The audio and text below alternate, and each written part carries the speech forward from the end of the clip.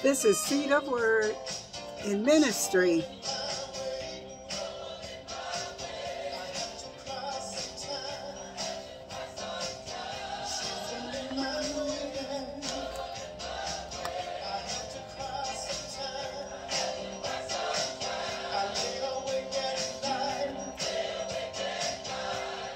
That's all right.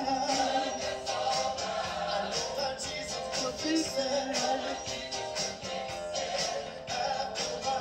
After a while, trouble in my way. I have to cry sometimes. Trouble in my way. I got to cry sometimes. I lay awake at night. That's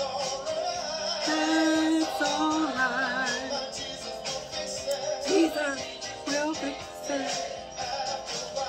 After a while. Stepped in the furnace a long time ago. Shake back and be sad. Amen, amen. Trouble in my way. I have to cry sometimes. Hallelujah. God is good and worthy to be praised. Hallelujah. Fear factor. Amen. This is Seed of Word and Ministry, and I am Ametta. Amen. Let us pray. Our Father, which art in heaven, hallowed be thy name.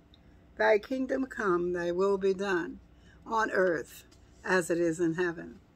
Give us this day our daily bread, and forgive us of our trespasses, as we forgive those who have trespassed against us. And lead us not into temptation, but deliver us from evil. For thine is the kingdom, the power, and the glory. Father, we thank you today that we know that you are our shepherd. Amen. And that you make us lie down in green pastures. You protect us, and we give you praise. We honor you today. Hallelujah. For you have given us another day to rejoice in the grace and mercy that you have presented to us. God, we thank you that you've been faithful and just and full of mercy for us. In Jesus' name, amen and amen. Hallelujah. Often in our lives, there are times when we are faced with trials, amen, fearful situations. I used to watch a TV program with the title Fear Factor. The contestants would have bees or snakes poured in on them while being in a cage themselves. Or they would encourage them to eat some of the most detestable things, like 90-year-old boiled eggs, or drinking the blood of some dead animals. The object was to attack your fear, and of course they won money for completing the task. Amen. Fear factor. The Bible teaches us that perfect love casts out fear, all fear. Also that God has not given us a spirit of fear. I am sure it is the love of money that kept those people focused. The big question for us is, how do we rejoice in the midst of a storm, a trial? In my book club this week, we are reading a book with about 70 people from all over the world. The book is titled The Cross of Christ. In this section, we are reading a paragraph addressed to the salvation of a sinner. Something jumped out at me in this section, and I hollered, hallelujah. The section covered the business of God's propitiation. We did not play a part in it, except the concept of the word and released of our sins. We cannot work for this special gift. We just have to believe that David prompted us to believe that he believed. In Psalms 56:34, it states, "When I am afraid, I will put my trust in you." He goes on to say, "I praise God for what he has promised. I trust in God, so why should I be afraid?" I am much like David and have some situations where fear came upon me and sometimes overwhelmed me. I remember a year and a half ago, I was diagnosed with cancer. It seemed that I became numb and didn't feel much. But when the test and the biopsies came apart, it registered, "Woman, you have cancer." Not just in one place, but 2 places. And those organs were going to be removed in less than 2 weeks. Fear and its factor. My doctors were not playing around. As I sat in the waiting room of the MRI portion of the hospital, I was praying. And God gave me a task to do. While I was sitting there, I was reminded of the miracles that God can do and had done. I could say out loud, "I trust you." I didn't think much of the surgery until the day of the surgery. Amen. As I was undressing and getting ready for the surgery, I was shaking. I was cold, but I had a fear also upon me. And I remembered and reminded myself that I had a task before me. And it seemed like that took over everything that I was feeling. I was to pray for the doctors involved with my case. Still shaking on the operating room table, just as they were in the process of placing the mask on my face, I asked, "Could I pray for you all?" And they said yes. I remember saying, "In Jesus' name," and I don't remember anything else until I woke up in the recovery room. And I said to myself, I did it. I, like David, had trusted God. I had come to know for the last 42 years that no matter what kind of fear I was faced with or situation, amen, God was going to be there. And no matter what kind of situation you find yourself in, health, maybe an overdue bill, a husband and wife walking out on you, I want to tell you, God will not leave you nor forsake you. So grab a word and hold on. Trials are going to come. He that meditates on the word of God shall be like a tree planted by the river of water, who will bring forth fruit in due season. And your leaves will not wither, and whatsoever you put your hands to do will prosper. These are troubling times. Shooting everywhere, murders, people losing their loved ones.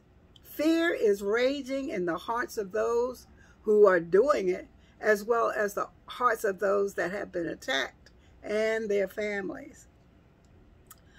Hallelujah. But David said, I will trust in him. Do you know him today for yourself? If not, let me share who he is from the love letter he left us in the Bible. He is Jehovah Jireh, the provider God.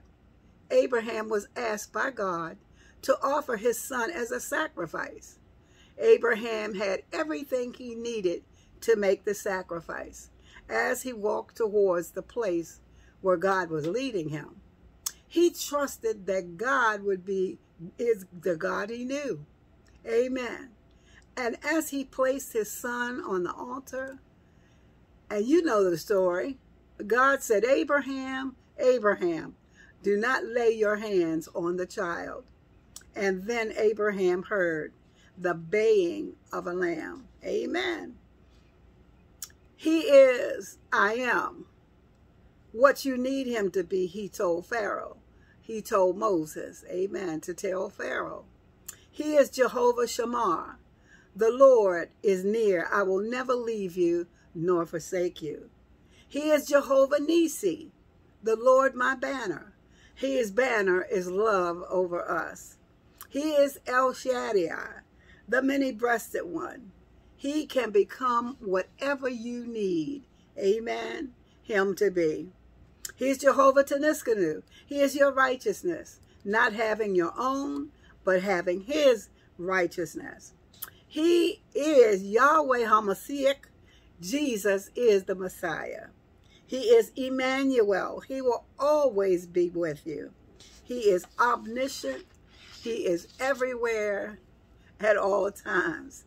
He's more than all of that. He is like a bag of chips, they say. Hallelujah. Oh, God. My brothers and sisters, he loves and cares for you. No matter what your situation is that he finds you in.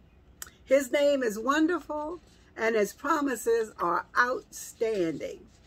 His promises to give you strength, to give you rest, to take care of you, to answer prayers, to forgive you of your confessed sins, to work things out for your good, to protect you from things and free you. He is bold towards you. He's promised to free you from the fear of death. There are 7,487 promises of God in the Bible.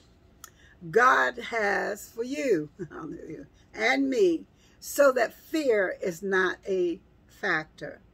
It is false evidence of what appears to be real. Amen. Let me tell you a little more about this God who is waiting for you with open arms. He sent his son who became our justification. He not only cleared our debts, he abolished them. Amen. Glory to God. He is our reconciler. He restored us back to the Father. He is our Savior. He saved us from the wrath of God. He became our propitiation. He took the fall for us. When we understand who he is and that he loves us, we will be able to rejoice in the trial, because trials come to make us strong. Amen. I am persuaded that neither death, nor life, nor angels, nor powers, nor things present, nor things to come, nor height, nor depth, nor principalities, nor other creatures shall be able to separate us from the love of God, which is in Christ Jesus, our Lord. Amen. Accept Jesus, and receive the mighty plan God has for you and me, so that you can rejoice in trial and celebrate on the other side. Let me combine fear and factor into one definition. It is an unpleasant emotion caused by a belief of a certain circumstance that has influence on you in a negative outcome. Look at David. He got through the trials. He used what we find in King James, Psalm 77 and 11. I will remember your great deeds, Lord. I will recall what wonders you did in the past. I will think about all that you have done. I will meditate on your mighty acts. Look how it reads in the Good News Bible. I will remember the works of the Lord. Surely I will remember the wonders of old. I will meditate also on all thy work and talk of thy doings. You see, you can change the factor. Amen. Put on the mind of Christ. The Amplified Bible says in Psalm 77, I will earnestly recall the deeds of the Lord.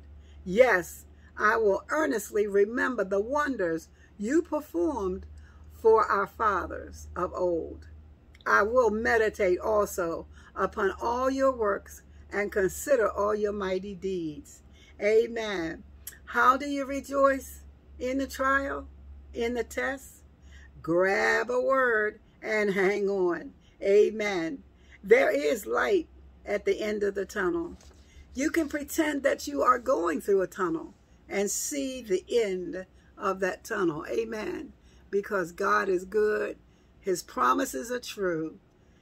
And he gave them to me and you. Amen. Can I go through a trial or a test with a smile? As I think of what he's done in the old, what he did for me, what he brought me through, how he saved me. Amen. The song says, when I look back over my life and I think of all the things that he has done for me, I can see how your love has guided me. God's love has guided me, and God's love has guided you. Think on the good things when trials come. They are awesome when they come. They often make us overwhelmed. But if we think on the goodness of God and what he has done for us, we can rejoice. Amen. We might even have to start looking at other people, how God has blessed other people, and rejoice in the things that they have received. Hallelujah. Because God is no respecter of person. What he's done for one person, he will do for another. Amen, amen. Trouble may come my way, but God is already there. An omniscient, omnipresent God is already there. The Holy Spirit is there to help you to remember what God has done and the things that he has said. Can you believe that with me today?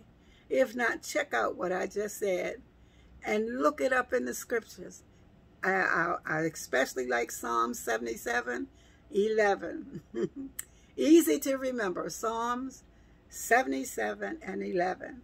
I will earnestly recall the deeds of the Lord. Amen.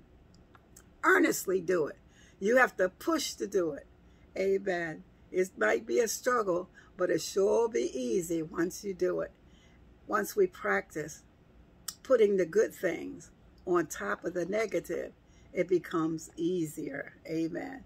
Because God is good all the time. He loves you, and so do I. Stay safe. Stay distancing. Keep the gloves on when necessary. Wear the mask when necessary. And ask God about taking the test. COVID is still out there, and we must protect ourselves as much as we can. Pray. Because God hears prayer. Pray according to his word. And watch God do miracles. Amen. Miracles. Stay safe. Lord willing, see you on Thursday.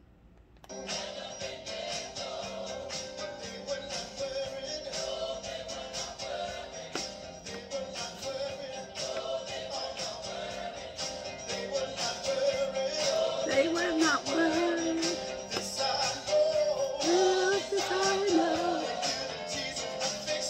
Jesus.